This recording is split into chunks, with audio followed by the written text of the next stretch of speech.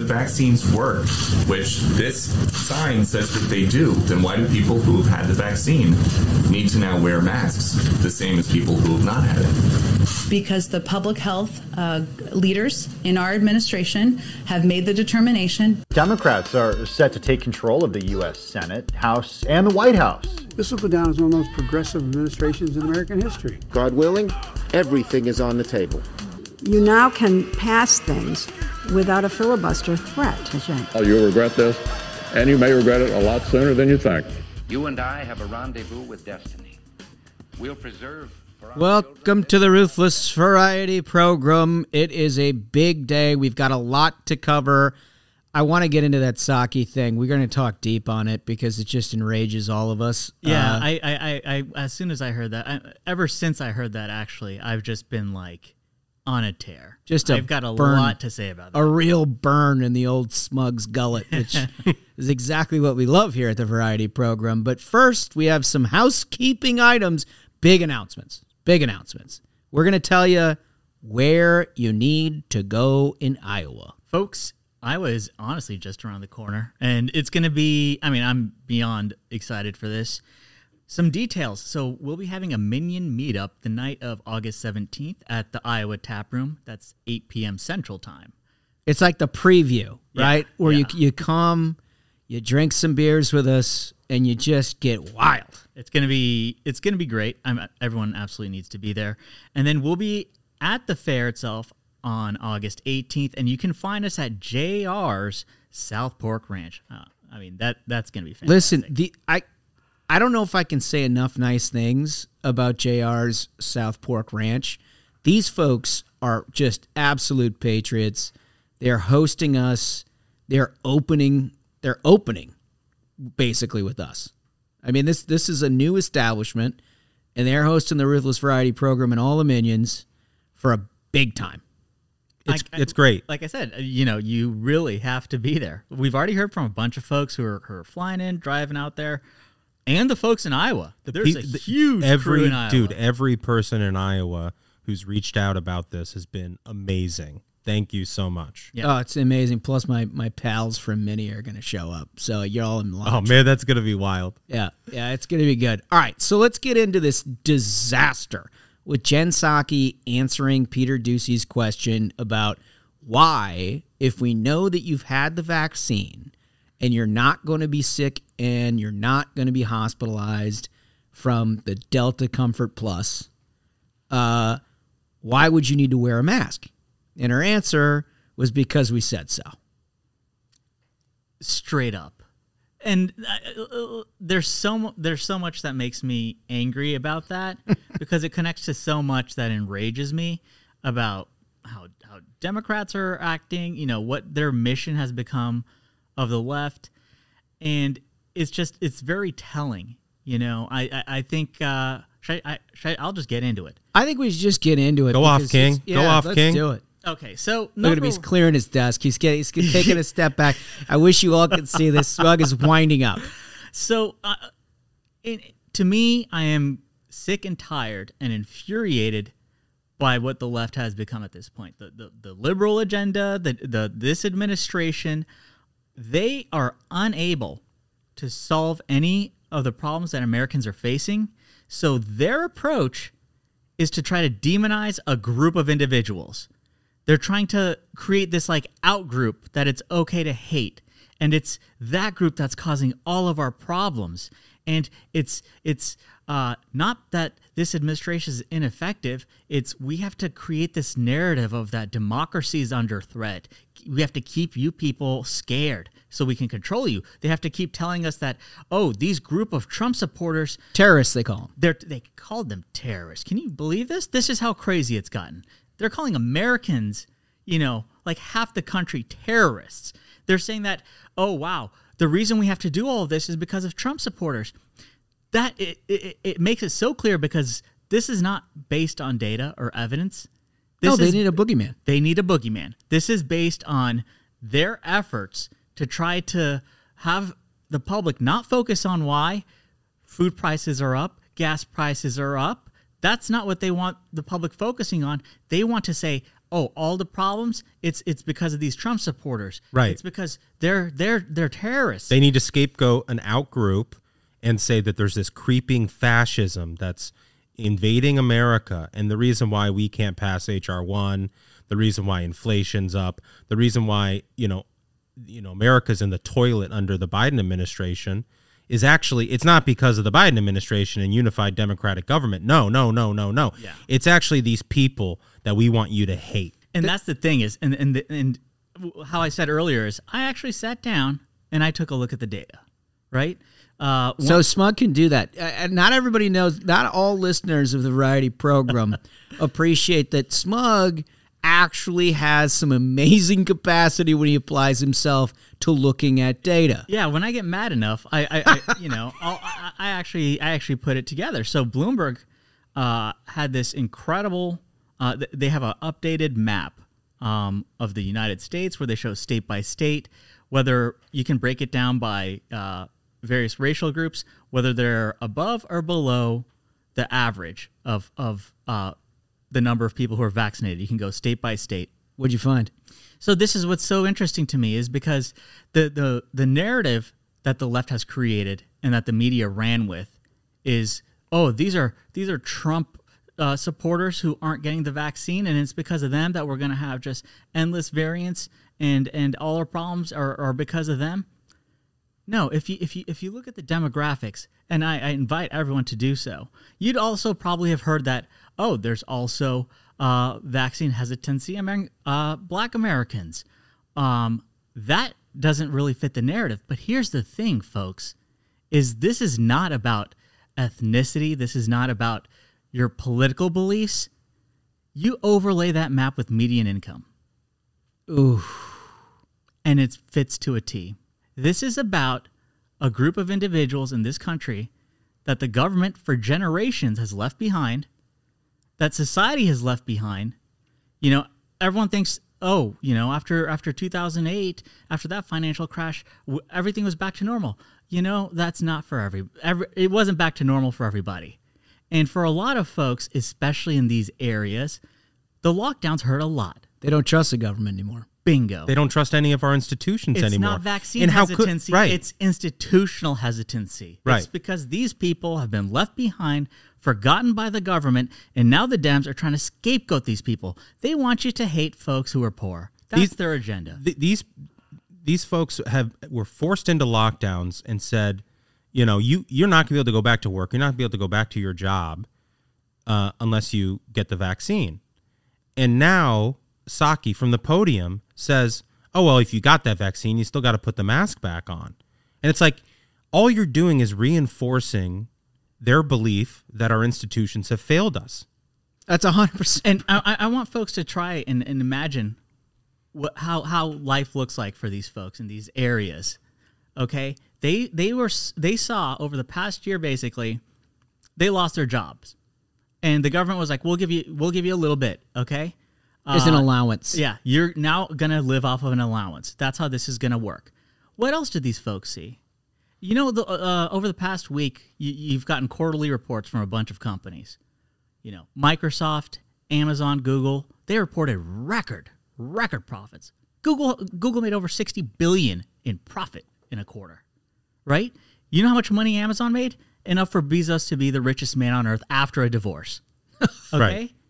So if they were working if they had their own mom and pop shop, if anywhere that they worked, lockdowns happen, they lose their jobs, and what ends up happening? Amazon. Well, Amazon's going to do great, right?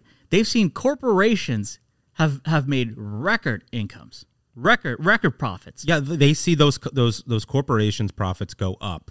They lose their job. They're stuck in their house, and they turn on the news, and there's BLM riots all summer, and you got the journalists saying, "Well, none of this contributed to the spread of COVID." No, we've got Texas Democrats coming in to Washington D.C. spreading COVID everywhere.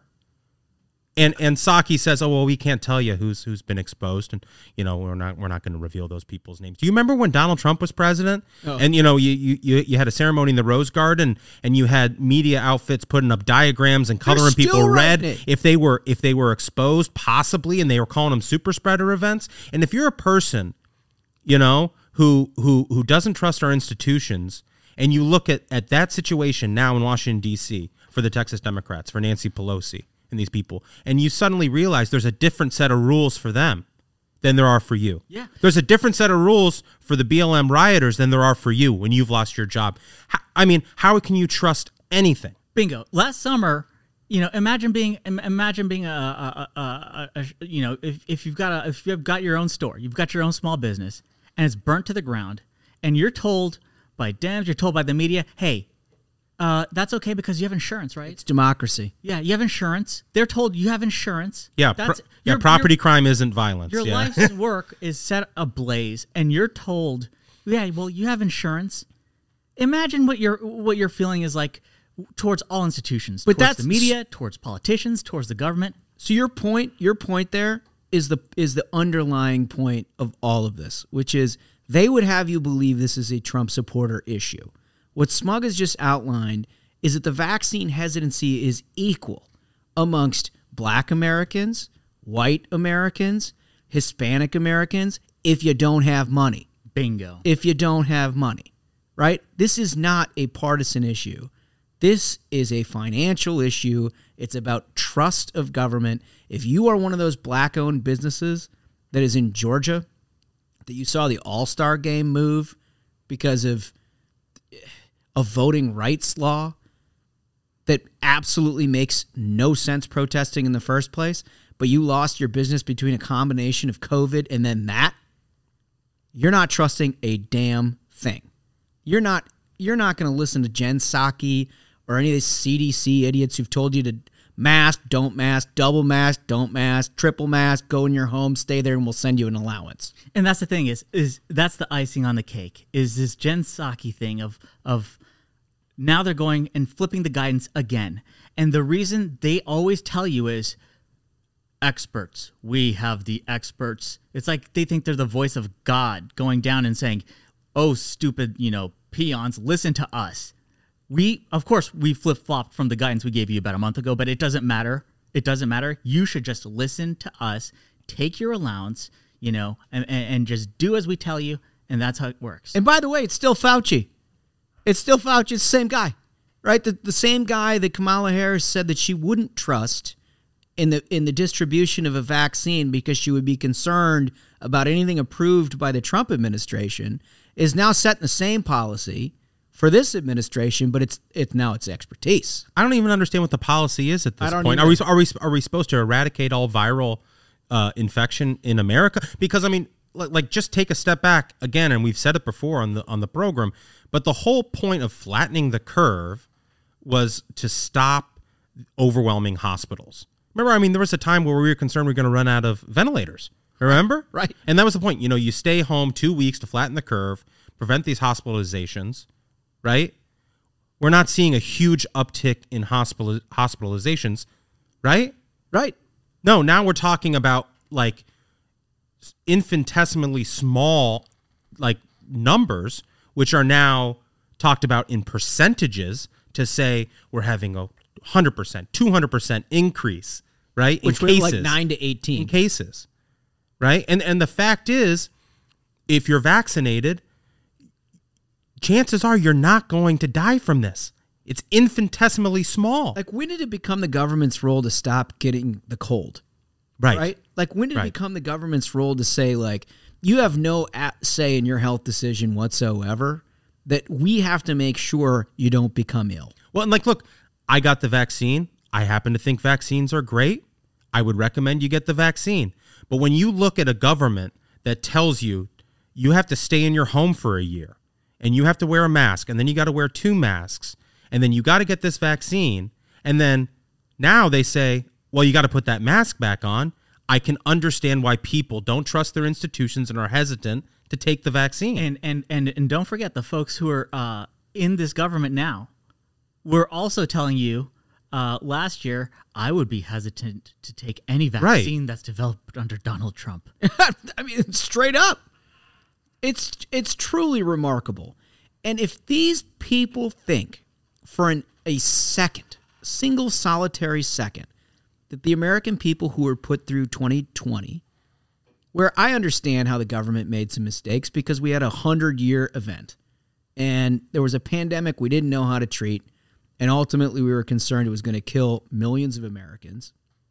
Like, you take extraordinary measures, but you also learn something along the way, right? You understand who vulnerable populations are, who it actually is killing, right? What hospital rates are being affected. You learn and you adapt, right? If they think that we're going back to March of 2020 or April of 2020 in terms of how we're protecting this population, they are out of their goddamn minds. It is not going to happen. There is not a single American that I know who's going to go triple mask and sit in their basement, watch their livelihoods be completely burned at the stake because the government tells them to. None of this is based on science at this point. Just frankly, none of it is based on science. Because you've got Biden CDC director on mask mandates for kids saying, quote, "We don't have any evidence that the Delta variant makes kids sicker." But they want mask mandates for all these kids when they go back to school. And remember, last fall, Fauci told all of us it was perfectly safe to send your kids back to school. Right. Right? The kids are not transmitting this in schools. That it's fine. Right? So what happened? Oh, the teachers' unions talked to the CDC and had them change their There you guidance. go. And they begged for millions and millions of dollars to, say, oh, well, we're going to reopen schools. And then our government gave them that money, and they said, actually, you know what? Go ahead and pump the brakes. Right. The ventilation systems, I don't know. These schools have never really been safe. That's what they actually said. That's what they're saying. Yeah. I mean, it makes me so irrationally angry. Yeah. I mean, it's just, how much can you screw with your average American before people just say, no. That's the thing is, look who this administration listens to. They listen to the teachers' unions making all the calls. That's who they're listening to. They're listening to their machine that they have in place to keep them in power. They're not listening to, you know what? This isn't about political ideology. This isn't about race. This is about our government has failed these people. How do we show them they shouldn't lose faith in us? And that ultimately is the sad part of all of this is, democracy is about trust. Yep. And when you're in a situation like we are now, a lack of trust leads to non-compliance. Yeah. Seriously, if you are one of those people who's seen everything from the financial crisis to the pandemic, and you're a lower income person who's been screwed by your government over and over, you think you're going to comply with this bullshit? And but even if you back it out, I mean, part of the reason that some populations feel a lack of trust is because they've been completely failing them with a policy agenda. Yep. I mean, look, if you're paying 7 times what you paid for a piece of meat a year ago, yep, right? And nobody's talking about that, but they're talking about putting double masks on your kid if they can go to school at all and then teach them CRT. You're pretty pissed off. Like, why aren't you talking about the fact that I'm draining my paycheck for household items that used to cost cents on the dollar? Who do you think is hit the hardest when the price of gas is like triple what it was a year ago? Who's hit the hardest? It's not it's not this administration.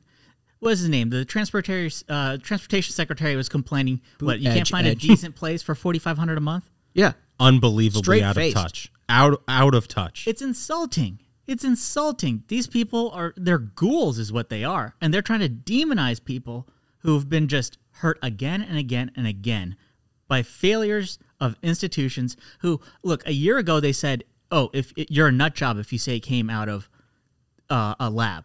Now that's the prevailing wisdom, okay? So maybe a lot of these people should stop trying to look for a group to demonize based on political beliefs, because that's essentially what the media and the Dems have become now. How do we blame people? Oh, I like that. That's a very, very good use of the soundboard. And that's my rant. That's what I had to get off. Thank you, King. God, that just felt good. That was barrel of the back content right there. Barrel of the back content. And I love the fact that you went to your old finance days and queued up Bloomberg and looked through the stats. Look at you. Look at you. He's a real expert. He is. Oh, it's so fun. All right. The crowd goes wild. The crowd goes wild.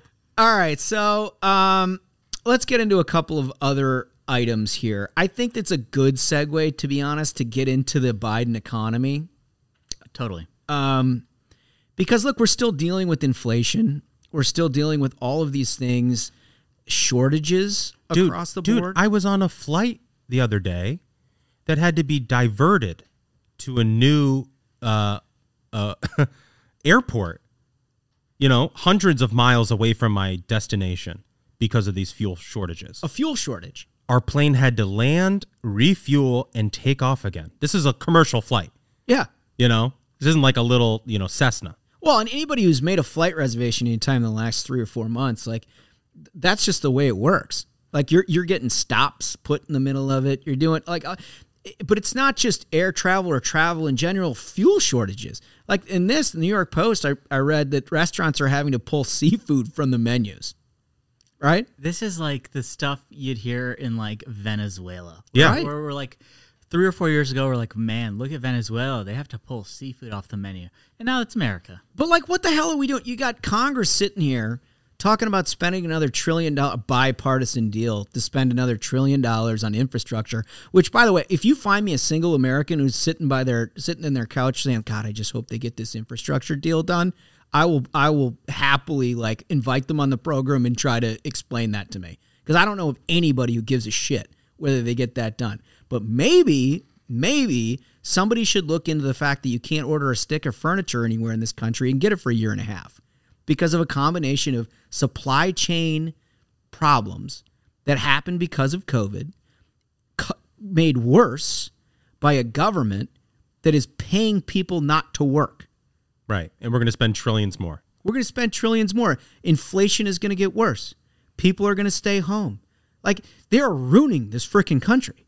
They're ruining this country. And it's nothing. It's household items. Right. Right. It starts with supply chain issues and it ends with, wheelbarrows full of cash to buy stuff. I mean, you talk about Venezuela. I mean, like, that's insane. I mean, that's what's happening here. Like, I was looking at a couple of these stats. Blue crab, right? I don't know blue crab from red crab or blue crab is delicious. Is it? Yeah. Okay. Well, I mean, it's gone from $18 a pound to $44 a pound. Jeez. Well, I hope it's delicious. Right? Like, somebody explain that to me. Right? They've got fin fish and shellfish up 20%. I mean, this is just fish. Yeah. I tried to buy a piece of meat and it was double what the price is I paid for it 3 months ago. Yep. This is happening to every single thing in this country. Are we going to talk about that at some point? Or are we just going to deal with Jen Psaki telling us to triple mask? That's the thing is, again, and it's insulting. It's insulting. The only time they tried addressing this is when they were like, actually, your 4th of July meal could be 16 cents cheaper, which is a complete lie. Anyone who actually has to do their own shopping, unlike these people in the administration who have an assistant who can do everything for them. Everyone who's been to a grocery store knows it's more expensive. That's the only time they tried addressing it, by insulting people who actually have to pay for this. Yeah. The same people you talked about in the COVID segment. Yep. Right. I mean, genuinely, this has changed American politics. Republican Party is the party of the working class. I give Donald Trump a lot of credit for that. Yeah. But it is you can't dispute it. You can't dispute it at this point. Democrats are actively screwing working class Americans and then pretending like they're working on their behalf, which is like the most unbelievable backwards thing that's happening in American politics. But you know what? I think people are recognizing it. You look at like all these elections that are happening. We had one 3 weeks ago. There's a bunch of special elections in Georgia. Republicans won all of them. Texas, there was a battle last Tuesday between 2 Republicans in a runoff. That's the story. They're trying to create their own narrative. The narrative is, in Texas, it was 2 Republicans. The Dems were shut out. They didn't even. It was like a R+3 district. And even in liberal stronghold California, you're seeing the polling starting to turn on Newsom. It's edging up that he could get recalled. I mean, so yeah, we should actually talk about that just for a second for our California folks. It gives me an opportunity to go back at Caitlyn Jenner, which I appreciate. Now that she has decided to avail herself of the opportunity to leave the state and go to Australia and not actually campaign. Oh yeah, she's like filming Big Brother or something. Reality TV show. But like, it just goes to show we were 100% right about our diagnosis of that campaign. Yep. But now that she's left the scene, some polling came out. This survey by the University of California, Berkeley Institute of Government Studies found that 47% of likely voters say that they would back a recall effort.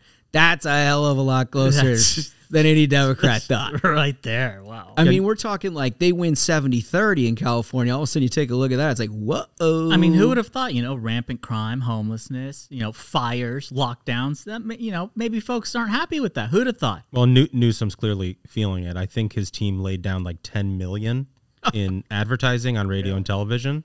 Oh, yeah. Yeah.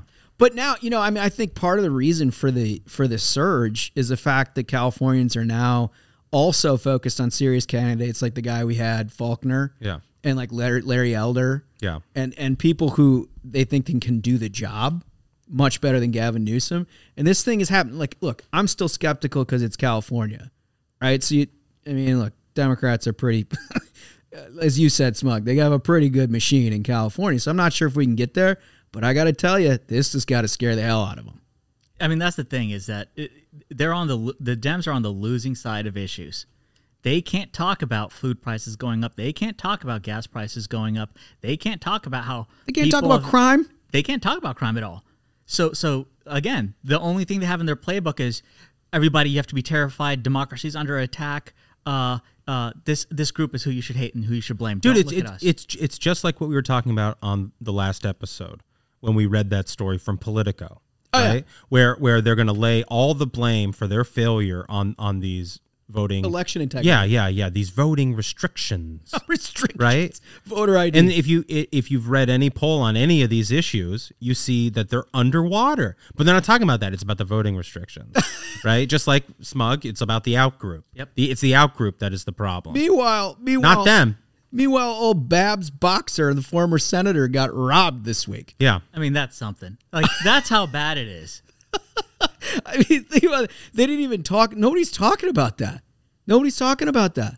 A former senator was robbed, fully robbed, and like they're like, oh no, crime's not a problem. Yeah, crime's not a problem. I mean, when is crime a problem for these folks? I mean, every single day, the people that I'm talking to have changed their life because of the crime. They don't go to inner cities after dark. These cities used to be the magnet of entertainment, and people aren't even they're not going to games. They're not going to the theater. People are moving out of the cities. Well, yeah, there was a shooting outside the Nats game, so everyone had to leave that. Yeah, but I mean, it's just, to me, they're so freaking out of touch. But even California. When you got to feel for all those business owners, right? Because you had COVID and you had the lockdowns and all of that, and then they've been demonized by this administration. We did that whole segment a few months ago, Stephanie Rule, talking about the PPP loans, to keep people on payrolls and how horrible that was. Right. And now you got violent crime coming up and their storefronts are right there in the epicenter of all of this crime. You're not going to get foot traffic. No. It's incredible. Yeah. All right. So we got another topic that I think we have to hit here. It's immigration. Yeah. Someone's got to address this because this administration isn't. I mean, I think we've done a good job of interviewing a bunch of people who can speak firsthand because they've gone to the border. But like, this story doesn't end. It's just constant. And it's not about, you remember during the Trump administration, it was all about us inventing a problem. Oh yeah. They said that, this is made up. This isn't an issue. Right. So they made reforms. They actually solved the issue. And then the Biden administration undoes all of it. Well, now about 50,000 migrants who crossed the southern border illegally have been released into the United States without a court date. They're told to report to the ICE office. Hey, you know what? Come on in. Never mind the fact that you travel by foot 1,000 miles fleeing your country. I'm sure you'll be back. I'm sure you'll go to your court date. after you illegally enter this country, I'm sure you'll abide by the legal process. Yeah, makes sense. And it says here only 13% have showed up. Weird. 13%. Who would have thought? Weird. I can't believe the honor system isn't working at the border. I can't believe it. I mean, how dumb are these people? But here's what the icing on the cake on that is. You brought up during the Trump administration, PolitiFact has this where they said Trump says people with immigration cases don't show up for court. Biden says that's wrong. Biden is right. Around 60 to 75% of non-detained migrants attend their immigration court proceedings. Insane. Wasn't true then. Wasn't true now. and WAPO, Washington Post fact checker, gives Pence 4 Pinocchios for his claim that plus 90% of asylum seekers don't show up for immigration court hearings. They gave him 4 Pinocchios. That's how this works. They are straight up gaslighting. And now you see it happen right in front of you, and they don't want to talk about how out of control it's gotten. That they're so overwhelmed. In this article, it says right here, a single stretch covering the Rio Grande Valley had 20,000 apprehensions in a week. 20,000 in a week. I mean, and there's a humanity aspect to this that I've talked to with our guests, that like they genuinely believe the Biden administration when they said like we'll welcome you with open arms. Yeah, but during the debate, every Dem, when asked if you would provide migrants with like money and health care and everything if they come, every one of their hands went up. Yeah. But, Kamala Harris has it under control, right, fellas? Mm-hmm. Oh, yeah. Liar. Yeah. Nice. She was like, okay, I'll finally go to the border 1,000 miles away from where, the border's being overwhelmed. And here's the other kicker to this. I saw this article, I think it was AP, where they're like, there's no COVID testing being done at all on the migrants. There's just an overwhelming number.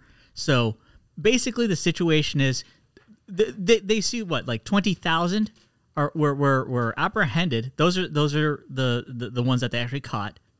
They don't test for COVID. It's just like, okay, and hopefully you show up to your court date. Well, even worse than the COVID situation, dude, is like, go back and listeners, if you want to listen to an incredible interview we did with Tony Gonzalez from Texas's 23rd district, it's great. But one thing from that interview that really stood out for me is he said, in talking to county officials in his district, he's like, dude, pie in the sky, blank check.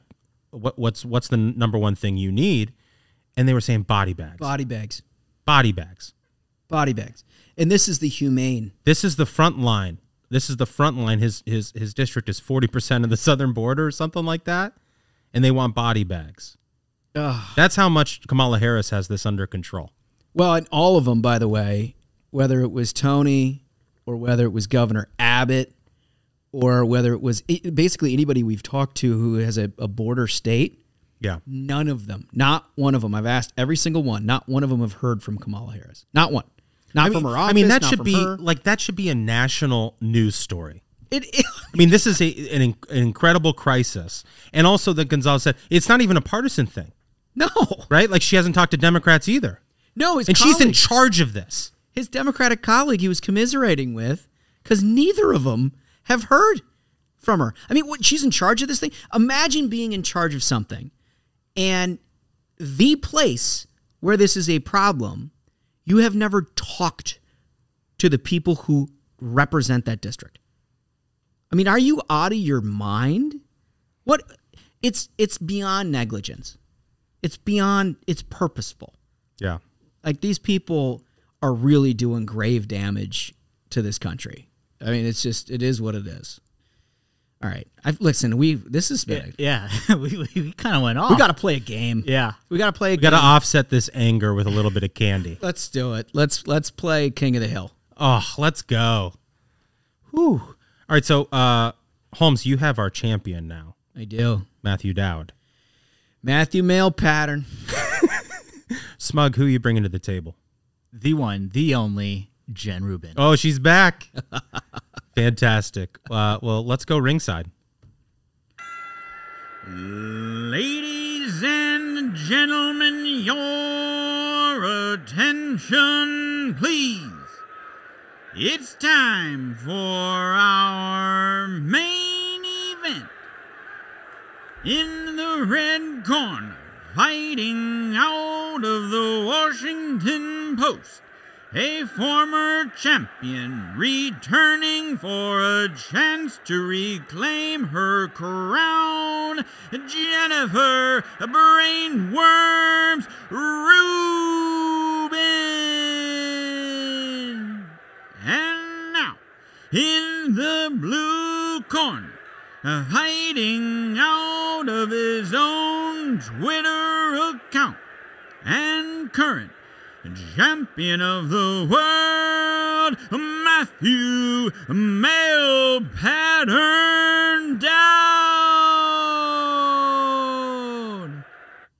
God, I just love that. I love it so much. I could listen to it all day. It just classes up the program. It really does. It really does. All right, so you have to go as our defending champion. You have to go first. Yeah. All right, let's. And hear like it. I tell you with Dowd, I like the breadth. Like he gives you a little bit of everything. So I'm going to give you different shakes here today. He's got a bunch of different things to. It's like a tapas of takes. Yeah, like little small plates. It is. It is. Just enjoy a little of everything. A little taste of everything. So I started with this puppy from the 25th of July at 7:47 p.m. Well into the cocktail hour. Matthew Male Pattern says, as I said on MSNBC, the greatest threat to America is the virus of dishonesty. It threatens our public health, and it threatens the functioning of our democracy. The only vaccine for it is electing people with integrity and defeating the GOP. No. Wow. So the GOP is the greatest threat to America because the GOP and the GOP alone have the virus of dishonesty. Yeah. Amazing take. I got a hotter take than that. Oh, it's so I'm rad. excited. I'm just dropping nukes on every one of these. Let's go. Jen has really had it. Like those worms are just going wild in her brain over the past week. So this one drops at 9:06 p.m. on July 27th. Jen Rubin sends out a link to this. She says, opinion, there's a better way to reform the filibuster. Here's how it would work, with the caveat that you only get one, quote, major bill per calendar year. This is like, lady, this isn't a board game. This is a Monopoly where like you can add a little rule like, hey, just once a year, you get this little get out of jail free card. How is she how does the Washington Post in good faith, well, clearly not in good faith, keep this person on the payroll for these kind of takes? Just a lunatic. Like, hey, just once a year, just once a year this can happen. Like, what? Wait, can you just read that again for me? Absolutely. Opinion. There's a better way to reform the filibuster. Here's how it'd work, with the caveat that you only get one major bill per calendar year. Wait, so you can only have one piece of legislation every year? No, one piece that filibuster doesn't apply to. Right, like you get like a trump card. Yeah. Oh, it's like having a joker. Yeah. Yeah, she really thinks Joker's wild. So you could say like, all right, I got one thing. HR 1 is our first priority. You can't use the filibuster. Yeah, she's like, you know what? Maybe the founding fathers would have been like, okay, guys, but here's the thing: is once a year you can play the Uno Reverso. Yeah, once a year the rules don't matter. I love it's democracy except this. Right. What a return to norms, huh? All right. I mean, that's like fascism. Let's be honest. I mean, what that is. And it's just proof that they don't actually give a shit at all about democracy. Not at all. They don't care what the voters actually want.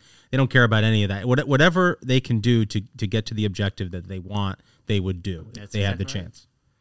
All right. So back to Dowd's take. I really do like that because it's an incredible metaphor and it actually relates back. The virus of dishonesty. Right. It relates back to everything that we mentioned here earlier on the program, right? It's like, was PolitiFact part of the virus of dishonesty when they said that, all these migrants, they obviously go back for their court hearings? Was that part of the dishonesty? That's only the GOP. Or when they said, get the vaccine, that's how we get back to normal, and now they're telling us to wear the mask again?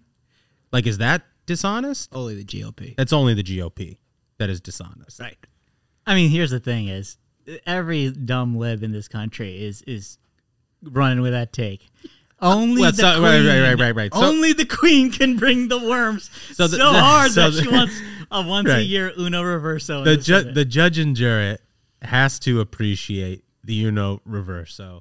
Round 1 goes to Smug and Jen Rubin. Damn it! That means I'm gonna have to bring serious heat. Yeah. Well, he also sold it really. I loved Uno Reverso. It is good. I'm not even gonna argue. I felt like I had a strong take, but Uno Reverso is really good. Okay. So Smug knows now. Yeah, I'm wondering if I just go for the kill right here. Well, that's confidence. Well, you don't know what I have in my hand. You could burn your kill shot on an amazing kill shot. Don't let him get in your head, Smug. No, okay. Here's the one. So this is a quote retweet. Jen Rubin, on July 28th at 10 a.m. quote retweets Frank Thorpe. He's a reporter. Pelosi on the backlash to mask mandates. That's the purview of the Capitol physician.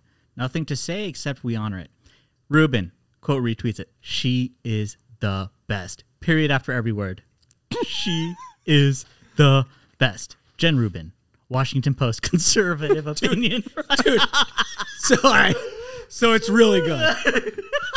But I could stay on genre, and I feel like I could beat it on genre. Wow. Yeah, no. This is fucking amazing. All right. So Senator Mike Braun of Indiana, Republican, was reacting to a Fauci announcement about indoor mask mandates and like what that means. New indoor mask mandates. And he says bringing back mask mandates will hurt small businesses just as they're getting back on their feet, right? Dowd responds, how exactly does wearing a mask hurt businesses? I don't know. If you own a restaurant, you're out of fucking business. It's over. Like, didn't we learn this in 2020? If you have a restaurant and there are indoor mask mandates, you're done. You're out of business. And he says, how exactly does wearing a mask hurt business? I think we should start like a GoFundMe, to give Matthew Dowd like $50,000 to start a small business and see how fucking successful he is. But I mean, the level of obtuseness on something like that is like, how exactly does mask mandates hurt businesses? I mean, we just lived through it. We literally just did that. We just lived through it.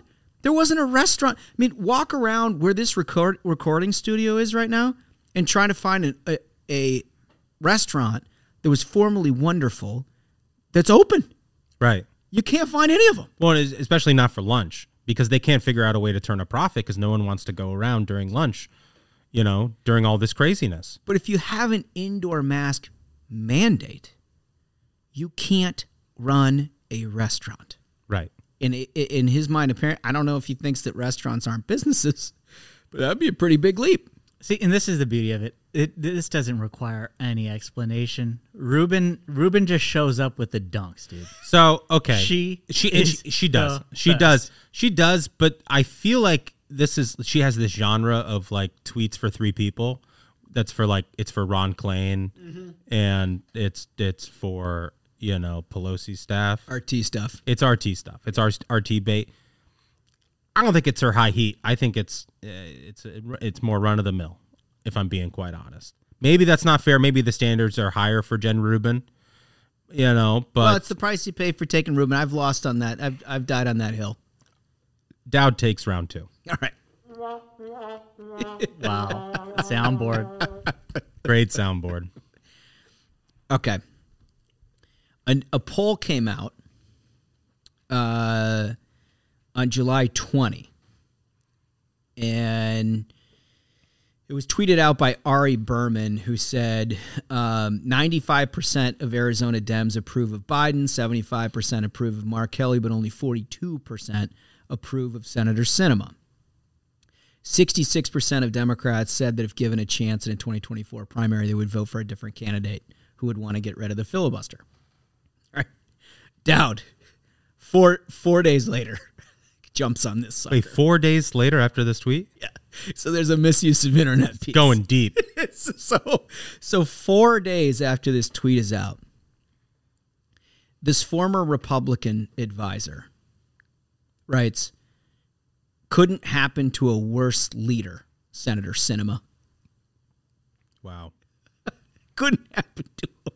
So like this, you know, what these guys fashion themselves as, all these Lincoln Project idiots and these former like Bush administration guys who are now so smart and so liberal, is that a Democrat who actually like seeks bipartisanship is the worst leader.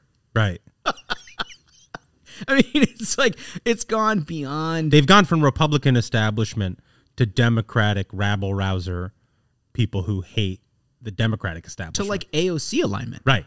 I mean, it's amazing. That's an incredible evolution. Smug, what do you got for us? Boy, there's a lot to choose. Let's see, what would land? What would land the best with the judge and jury here? He's reading the judge. I mean, because she just went on fire this week. There's a lot of heat, and I want to make sure that I have one that'll get me over the top. We might need to institute a shot clock.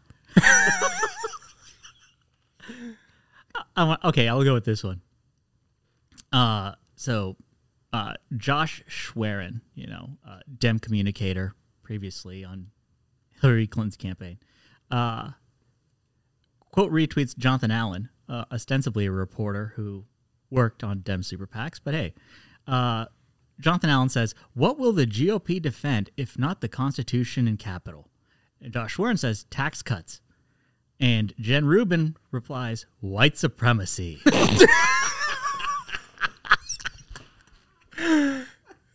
It's like a hamburger of dipshittery.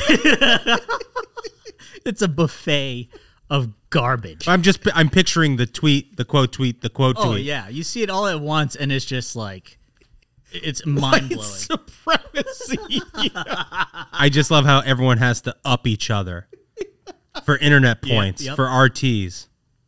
But that...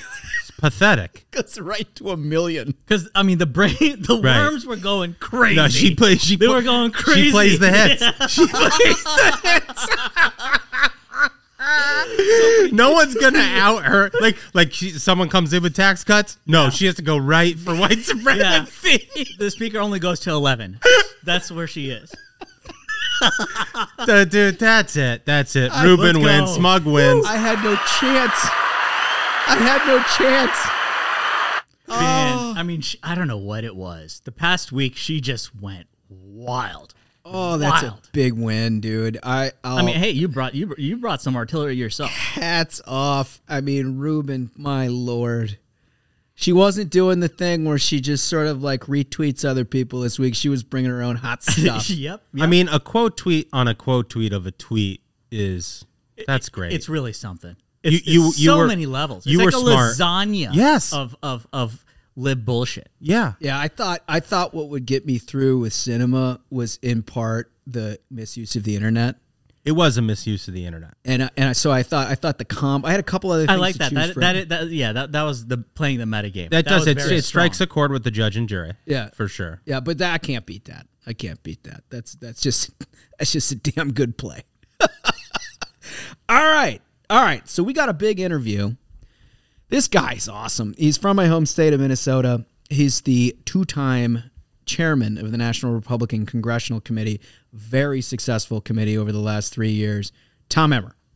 I want to welcome to the program a whale of a guy and the National Republican Congressional Committee chairman, 2-time chairman, Tom Emmer. Hello, sir. Hello, Josh. But I mean, a whale of a guy. I'm working on it, man. I'm sitting right here. Come on, cut me some slack as a fellow Minnesotan. It was not a weight joke, I promise. It was a testament to your character, sir. And as a fellow mini guy, I should probably give you a proper greeting. How are you, pal? I'm doing good, eh? I'm, good morning, eh? Well, listen, off of a big win last night, Texas 6, another Republican. I mean, we won it months before, but, you're just chipping away here. Yeah, well, the beauty of Texas 6, first off, very sad that we lost Ron Wright. Yeah. A true patriot, great man. Cancer got him too early. But the runoff last night, you got to go back, like you said a few months ago, that was the result of complete incompetence on the other side. Right. I'd love to say this was our great strategic, a selection and maneuvering, but in fact, Josh, let's go with that. Well, no, I mean, you could, or you could say the incompetence down the street where they prefer to invest millions of dollars into a bottom-feeding, scum-sucking lawyer to try and steal Iowa's 2nd congressional district, instead of putting one nickel into Texas 6, which had been targeted before. They didn't put a nickel into that primary, and as a result, you ended up with 2 Republicans. So like you say, the race was won many weeks ago, and we got a great Republican joining us very soon named Jake Ellzey. You're right. We're just chipping away. Chipping away. Well, listen, I love your analysis of the DCCC. I feel like if they can keep up the hard work in that regard, we might get to where we need to go sooner rather than later, huh? That's right. It's just, look, they have a different mission, apparently. We're here to win elections. Right, exactly. So let's talk a little bit about winning elections. There is the conventional wisdom that goes along with the first midterm of the party out of power. It's not just conventional wisdom. It's, there's some historical statistics that come with it about the number of seats that we're supposed to pick up. But you and I both know that's not the way it works in reality. You got to go out there and get it. Give me like a top 10. Are we, where is your variations of what seats are in play and how we can win this thing? So let me, before I hit that top 10, because we both come from the same state, we both come from basically I grew up on a hockey rink, Josh, at the intersection of Highway 62 and Gleason Road. Oh, yeah. I know it well.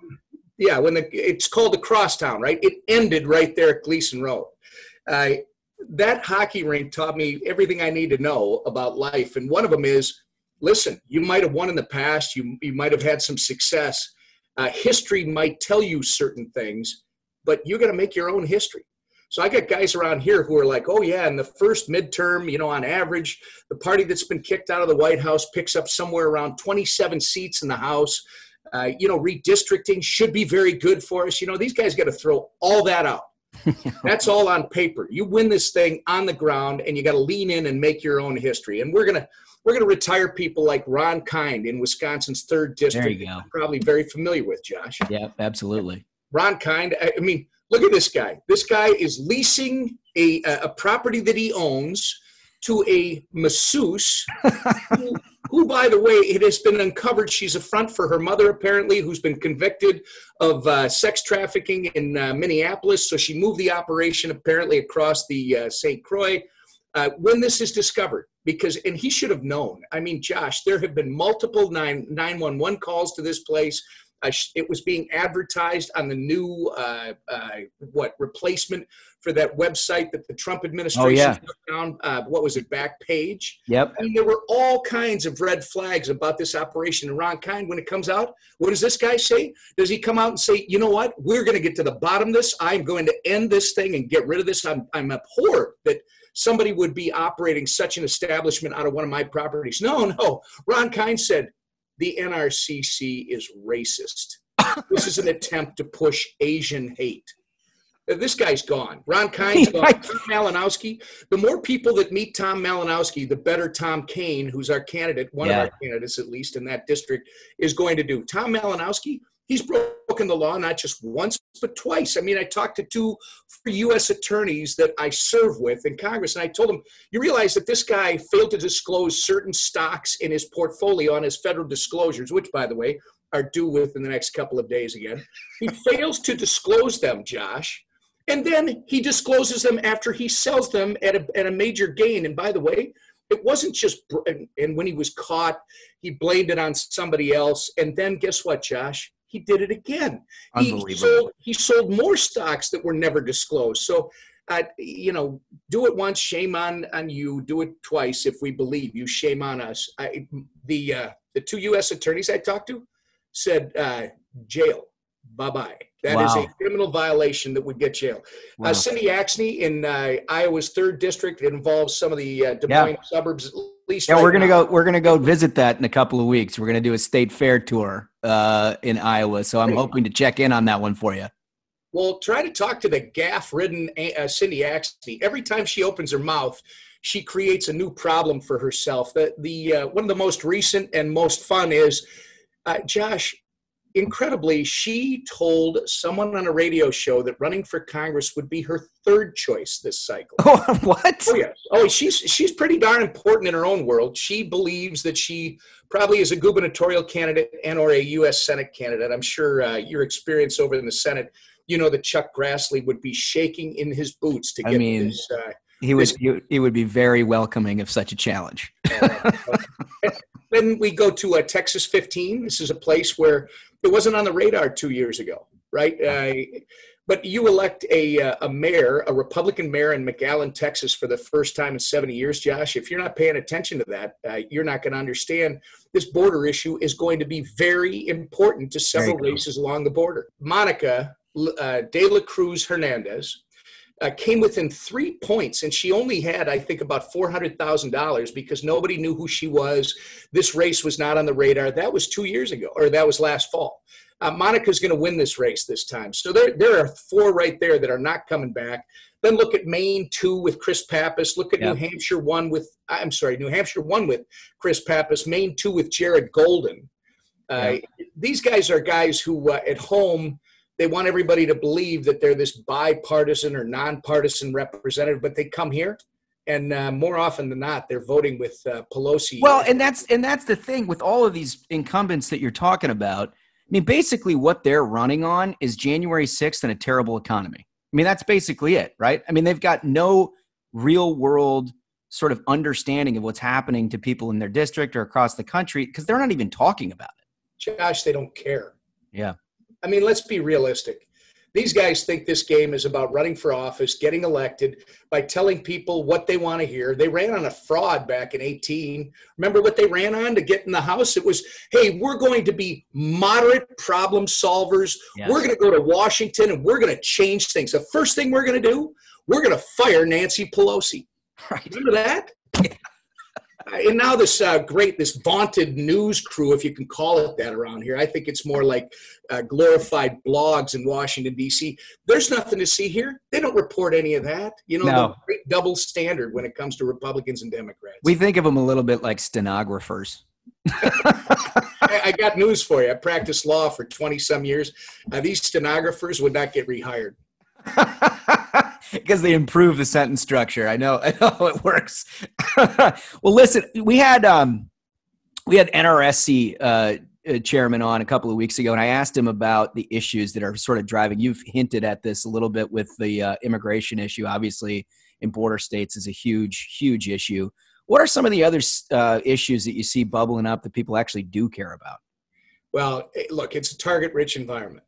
They're creating all kinds. You can pick from a whole cornucopia of issues, which ultimately, when you dig down, you're going to have to win House races, right? Yeah. Because House races, different from Senate races, gubernatorial races, we're dealing with sections of geography and specific demographics within those sections of geography that may have different perspectives.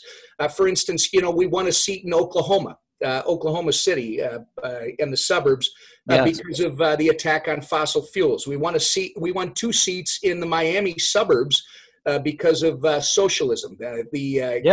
Ex-Cuban diaspora knows very well what socialism is and why it doesn't work. We won a seat in Staten Island with Nicole Maliotakis based on defund the police. So ultimately, in House races, you're going to have to find out what that final issue is, or that enhancing issue. But right now, number one issue, is rising costs and the higher cost of living. Yep. I mean, and by the way, it's these suburban voters. Everybody's got this narrative, Josh, that, Republicans don't win in the suburbs. Baloney. We won several seats in the suburbs. Mike Garcia in the LA suburbs. I just talked about, or I didn't. We talked about the Des Moines suburbs. Well, guess what? Ashley Hinson won in the Des Moines suburbs. Those 2 seats in Miami are in the suburbs. The Staten Island seat is a suburban seat, and we can point to others. But it's this idea, those voters that may not have voted for President Trump, all right? They're looking at this with buyer's remorse now, and they're seeing, oh my goodness. Yeah, no question. The cost of groceries is going up. The cost at the pump has gone up dramatically. This is probably the number one issue, and it will continue to be that because these Democrats, these socialists, are showing no signs of letting up on their spending thing. In fact, but come on, Josh, the hospitalizations, they're giving us words, again, in this vaunted blogosphere media, ticking up.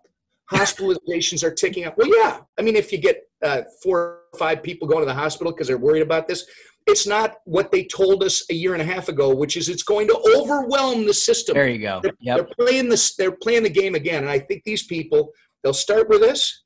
They're going to look at crime. Crime across this country, almost 75% of Americans say crime has gone up. Our home state, I believe Minneapolis just set an all-time record for murders. I wonder why that is, Josh. You think that is because their so-called police reform is actually eliminating police officers and ignoring the rule of law? No kidding. I mean, my goodness. So it's those two, and then you get into it's inflation. It's the inflation. Oh, where am I going? You got crime, and then it's the border crisis. Border issue, yeah. Too many hits to the head. But keep in mind the border crisis.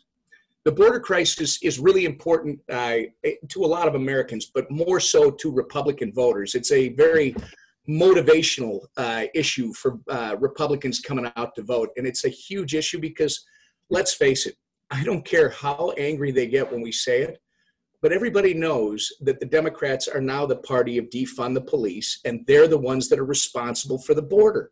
No question. We didn't have this problem in January. Well, and the border issue is multifaceted. We had Shelley Moore Capito last week, and she talked about the impact that opioids and fentanyl coming over the border has had on her state, right? So it's not just a Texas and Arizona, New Mexico, California thing. I mean, this is something where you see drugs human trafficking across the border that affect actually every community in the country. So you're right. I mean, it's a really big deal. Right. Those are probably the 3 top ones. We'll see how that goes over the next few months. But then you're going to throw in another one that I'm going to give to you. Any Democrat that embraces this thing called critical race theory is going to find it's a major liability to them. There's something boiling underneath the surface. When you see 200 parents show up at a school board meeting in Loudoun, Virginia, and they're upset. I mean, we're going to have the same thing, though, the shirts and skins things where the press is going to try to make Republicans – the CRT is a bad thing, and the Democrats, they'll paint this as, well, this is just the Republicans that are, frankly, trying to scare people about this. Well, they have a real problem with that message, though, Congressman, because, I mean, they're split in half, right? Half of the Democrats tell you it doesn't exist and Republicans are just making it up out of thin air. The other half tell you it's the most important curriculum you could possibly learn, right? Well, so it's like, I agree. It can't be both. I agree, but from our perspective, where I was going with this, Josh, is I think you got to make this personal to every parent that's out there of young children that they're sending to school, because it really isn't a Republican-Democrat issue. It may be on the fringes, but it's definitely not a mainstream American issue. People don't believe we are born automatically racist. And here are the stories. I'll give you one. I just wrote a letter to Janet Yellen yesterday asking her what kind of oversight do they have of CARES money when I have a school that you're familiar with, Sartell, Minnesota. Yeah. Sartell, Minnesota brought in this equity outfit to do a survey of 4th grade students. And Josh, the 4th graders were told not to tell their parents about the survey. What is that, Josh? One, why are we using CARES money for this? I thought CARES money could have been repurposed to retrofit classrooms to get our kids back in school. Right? Instead, they ignored the science, and they sided with the big teachers unions. Oh, we're not going back. It's not about the children's. It's not about your children. It's about the teachers. Well, we could have made their safety better with the CARES money instead. Now we're finding out they're using CARES money to do equity surveys on the youngest of our students. I'm so glad you brought that up. To share it with their parents. Yeah, I'm so glad you brought that up. I read that yesterday. I couldn't believe my eyes. These kids essentially were asked to take an equity survey, and they had a lot of questions about it because, as you might imagine, for those of us who are parents, your kids aren't racist, right? They don't think that way. They're obviously not raised that way in today's society, in most houses, hopefully. But all of a sudden, they're given all this list of questions. They have a lot of questions. They're like, can we ask our parents? And the teachers in this case in Sartell, Minnesota said, you can't talk to your parents about what we're talking to you about. That's right. That's and incredible. Don't you think that will transcend whether your political views are on the right side of the ledger or the left side of the ledger? I would think every parent is going to say, wait a second, I've got a professional educator that's trying to tell my child that they can't talk to me about what they're being told at school. What else are you keeping from me? Yeah, right. And it's gotten Republicans, you're probably seeing this at the congressional level, but what I'm seeing across the country is it's gotten conservatives, even the center left, honestly, more engaged in very local politics than I've seen in the very long. Like, when's the last time you really did a deep dive on your school board, right? But like every parent I know right now knows a lot about the people who are running for their school board. Yeah, you asked the wrong guy that question. I'm going to tell you, I've already warned my wife, when I'm done with this job, I'll be that guy that shows up at every school board member meeting on Tuesday night, and you're going to just hate to see me sitting in the audience. You're going to give them hell every Tuesday. Oh, my God, I'm going to do my homework. I'll have nothing else to do. I'll be that 80-year-old guy that's, happy when I'm not around the school board. And, yeah, that's the guy. You've seen him. You've seen him, Josh. Oh, I've seen him. I've seen him in Minnesota. I know him well. Oh, gosh. That's such a nice young man. I'm going to get that little bastard. I'm going to get him. You got to come at sort of nice. You know how that works. No, exactly. It's got to be a little passive aggressive, right? It can't just be a little. Josh, Minnesotans did not invent passive aggressive, but we have certainly perfected it. So I'm with you on that. I love it. So, all right, let's get into the three big questions. Because I want to give it time, because I know you've got good answers on these. The three big questions that we go with. The first one, which I know you've given some thought to, is your last meal on earth. What would it be? Well, it would have to be meatloaf.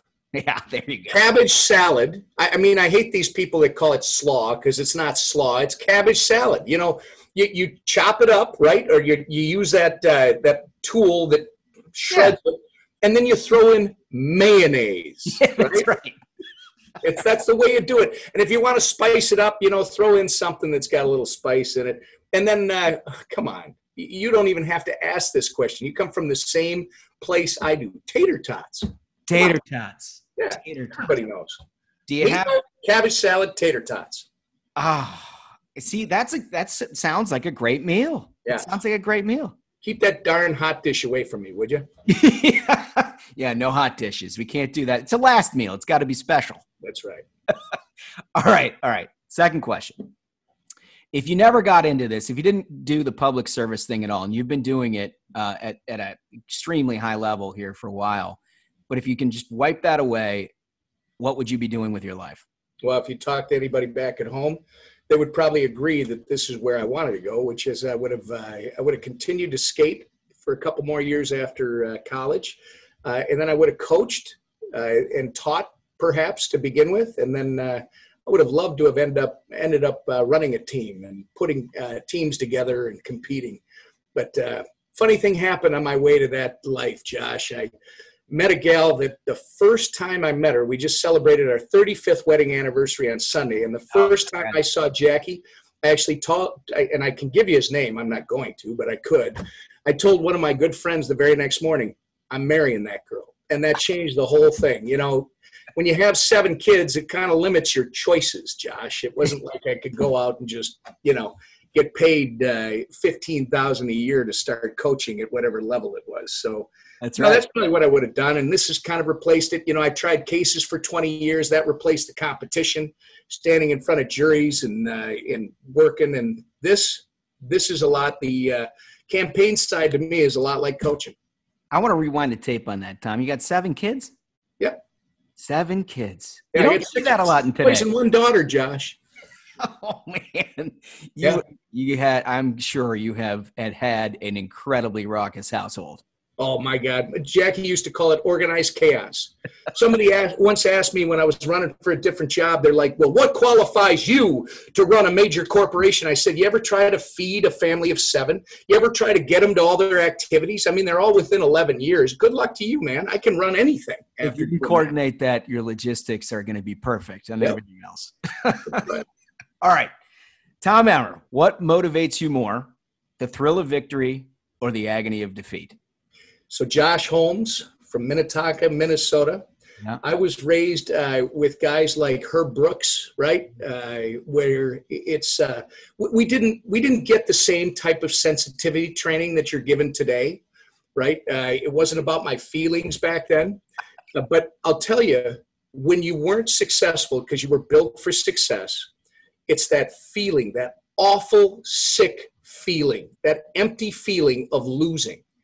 I am more afraid of that feeling than anything else on the face of the planet. So I would say the fear of losing drives me more than any joy of winning. In fact, when I played in college at the University of Alaska in Fairbanks, they asked me this the other day in preparation for your interview. I told them, "You have no idea. It's 30 below on a late January night. If we lost, I would walk home outside because I'd be so pissed off and upset." I love it. And it's like, why I'm here today, I don't know. The good Lord wanted me to suffer more pain because I should have frozen to death years ago. I love that answer. That's a true. We didn't lose too much, Josh. It's a true Minnesota right there. I mean, also, by the way, hats off to your staff prepping for the Ruthless interview, huh? Oh, I don't know. If you saw the stuff that hit the cutting room floor, oh no, you can't say that. No, you can't say that. No. Listen, we want you to have fun, but we not don't too much trouble. Not too much. Right. You ever been there, Josh? Occasionally. Listen, this has been awesome. If it's possible for us to do this kind of throughout the cycle to get updates from you, this is about as clear and concise a breakdown of the seats that we ought to be looking at as we've had, and we really appreciate your time. Josh, I really enjoyed it. I'll look forward to the next time. And anybody wants to help us out, just tell them visit TakeBackThe5.com. TakeBackThe5.com. Remember, we need 5 seats. TakeBackThe5.com.